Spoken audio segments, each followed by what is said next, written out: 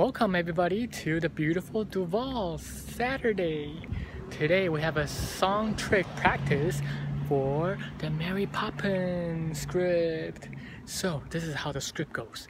One day, Michael, Jane, and Mary and Bert, actually no Bert yet, they were just getting ready to go on a trip.